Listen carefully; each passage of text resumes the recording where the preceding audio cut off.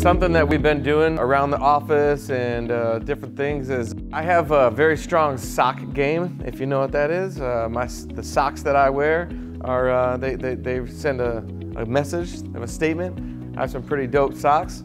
And so I wear them all the time and just kind of started to catch on. And Nathan called me out one day in the manager's meeting. He was like, you all just gotta see this. And they all walked around and looked under my desk and saw my socks, and they're pretty cool.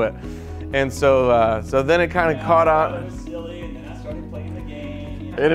It just kind of caught fire, you know what I mean? And there was a little bet that took place between all of us, and we said, who's gonna bring the strongest sock game to our event here? So. I guess we'll have to come up here and show them, but I think we have the winner already. But got my MAC number.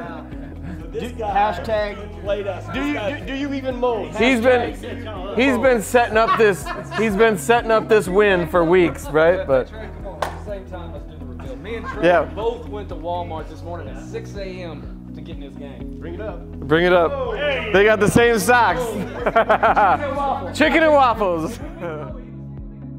Whoever lost had to do 5 push-ups in front of the room. So if all lost, it was 5. That was what the bet was. So.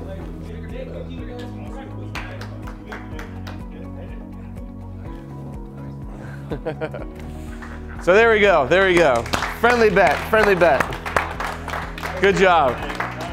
That was awesome. Mold Inspection Science Texas. Protectors of your health. Detectors of mold. 1-888-335-6653.